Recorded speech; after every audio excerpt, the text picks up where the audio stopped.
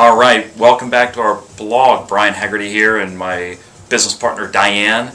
Okay, what we're going to be talking about today, and it's a very short blog, what we're going to be talking about today is staying within your means to get the best value in buying a home. Okay, well, what does that really mean?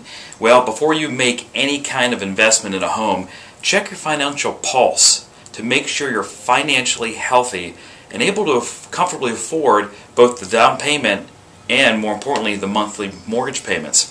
In this blog, what Diane and I have done is we've listed just a couple of guidelines to follow. Number one, check your credit rating. This is one of the first things that your lender is going to check.